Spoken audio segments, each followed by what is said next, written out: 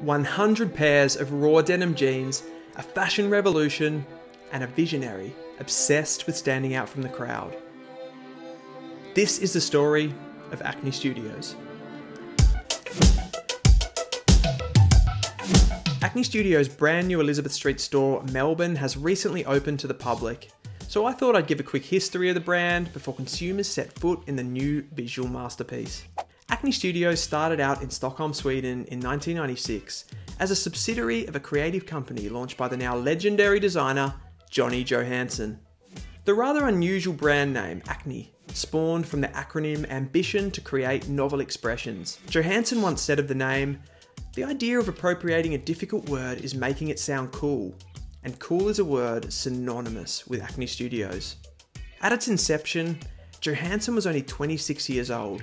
He grew up idolising style icons like James Dean and Elvis Presley, along with his father, who he said maintained a very intentional yet unique sense of personal style. When Johansson was a child, he sometimes felt embarrassed of his dad's eccentricity and how he didn't fit in. But as he grew older, he had a kind of profound realisation that not fitting in actually made his dad unique. He became convinced that there's no best way of dressing, and that clothes should be an extension of the self and a reflection of your individual way. He sees fashion as a creative expression rather than a celebrity circus. Johansson injected just €10,000 into the company at its foundation as they specialised in activities ranging from fashion magazines, furniture, books and exhibitions. The aim of Acne at this time was to push the creative envelope across many fields and be a cultural beacon for the youth of Sweden. After setting up the company, Johansson launched the fashion sector of the brand by creating 100 pairs of raw denim jeans that he gave away to friends and family to test the waters.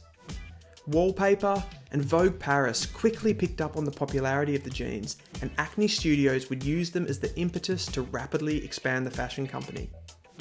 Aesthetically, Acne can be quite difficult to place, owed to a unique combination of minimalistic, timeless and outgoing.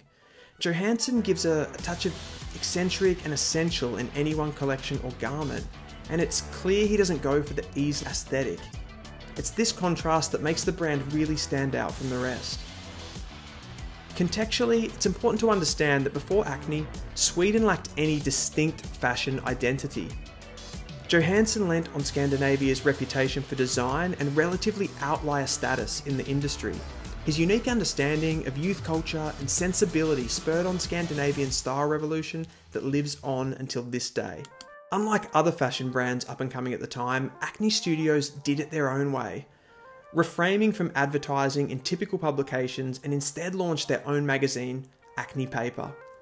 When visiting at least 2 Acne Studios stores, you'll soon learn that no 2 interiors are the same. Every store is conceptual and many look like a gallery rather than a fashion boutique.